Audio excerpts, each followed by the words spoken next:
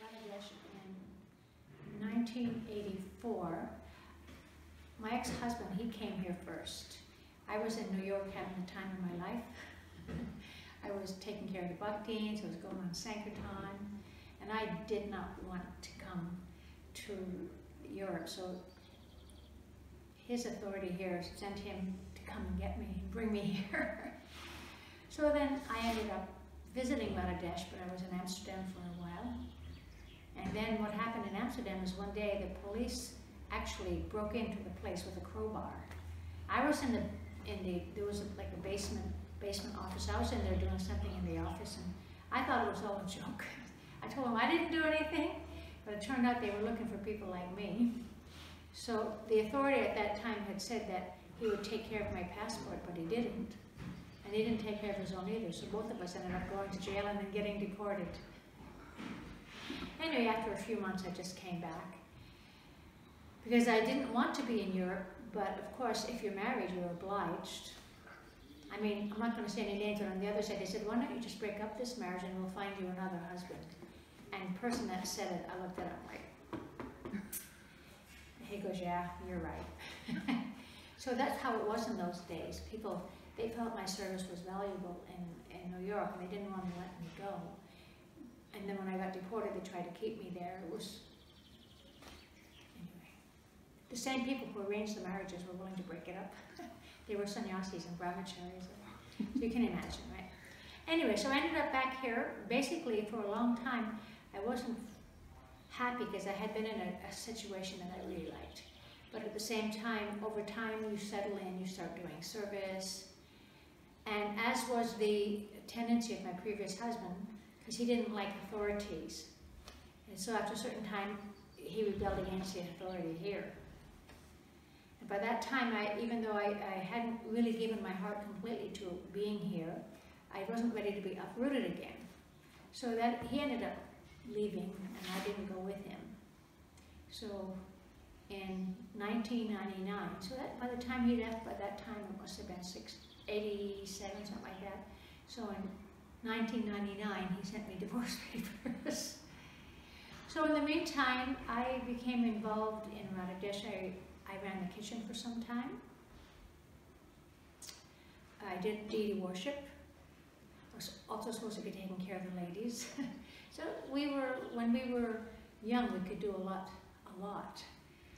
But at a certain point, I realized I couldn't keep up that pace, so I just stopped doing the big kitchen, and I became more involved in deity worship.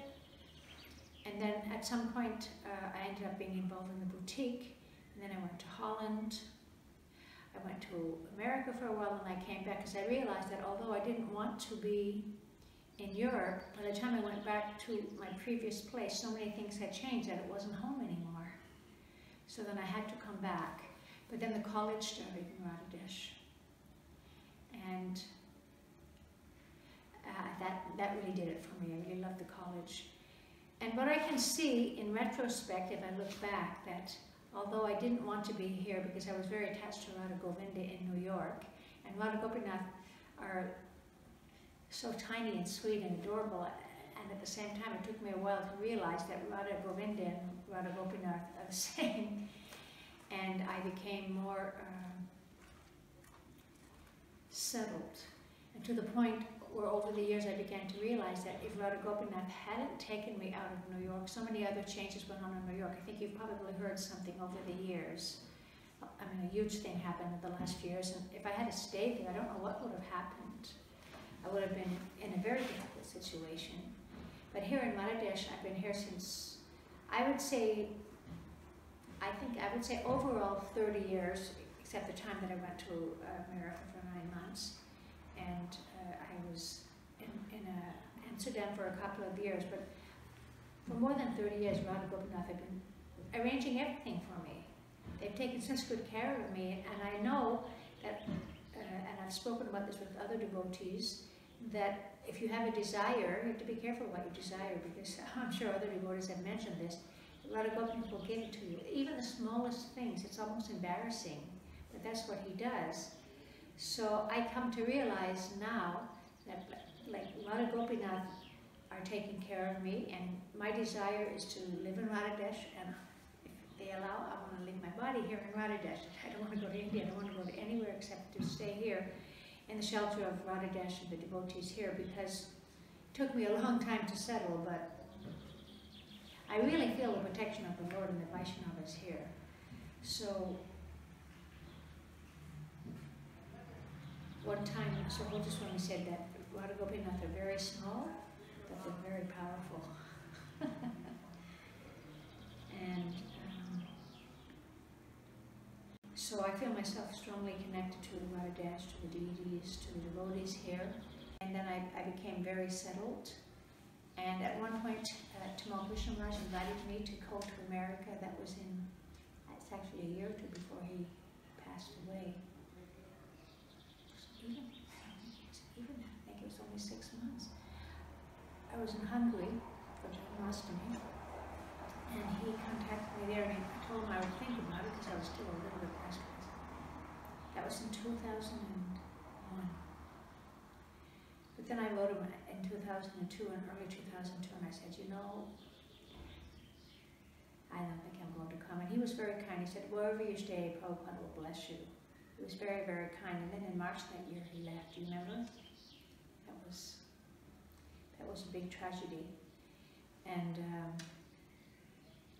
that was also a very strong turning point for me, because that year, that's when the college came.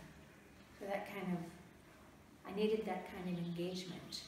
And that's one of the things that's wonderful about Radhadesh, is that over the years so many projects have developed.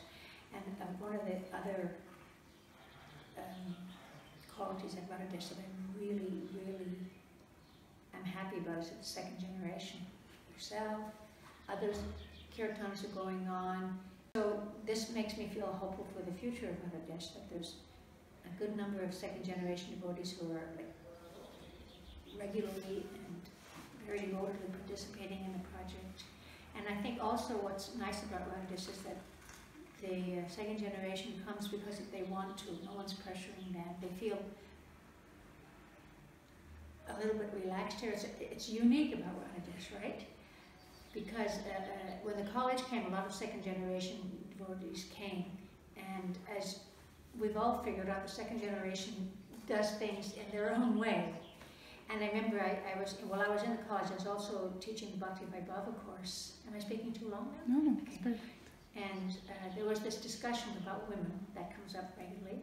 So I broke the class into 2 groups, and the men had to talk about, you know, how they wanted their wives to be like very shy and chaste, and the women had to talk about what it means that how women should be very keep a distance and be very submissive. And so then the groups came back together. It was very interesting to hear the responses. And one of the devotees said, it seems that between now and when the movement becomes fully developed, there has to be some kind of adjustment in how we practice. If we insist that everybody follows perfectly, then we'll lose a lot of our second generation devotees, and we need them to carry on. So it's interesting to me. I see the second generation devotees making progress. Like, we just dropped everything. Many of my generation just dropped everything and joined, which was very extreme, but we were extreme at that time. We were really searching. But when you see someone making steady progress, just because you're born in the movement doesn't mean you don't have to make a decision that you want to be a devotee, right? Yeah. There has to come a point where you decide, this is what I want to commit my life to. So here in Radhadesh, we've got a number of devotees who are very attached to Radha Gopinath, and they sing bhajans in the temple every evening, and they do the Radhadesh mellows, and devotees from all over Europe and even all over the world have come to really relish the darshan of Radha Gopinath. Maybe you heard about, did you hear about Sajja Shrestha, right? Sajja Shrestha, he used to be the pujari here, head pujari. And he wanted to make Radhadesh and Radha Gopinath famous all over the world, and he actually succeeded. Yeah. Everywhere, I mean, you'll go to Vrindavan and see these huge posters, right? Huge billboards of Radha Gopinath. Yeah. So beautiful. So I've just seen over the years how Radha Gopinath gives shelter to so many different kinds of people, and how the management has always been able to engage so many different kinds of people in Radha Gopinath's service. And I have faith that they will continue to do that as long as the devotees continue to worship them sincerely. And of course, we're always anxious about making the spiritual standards stronger. That's always something that anybody, management, any devotee, and anyone who's been around for years, I'm also having trouble myself with strong attendance in the program and like that. But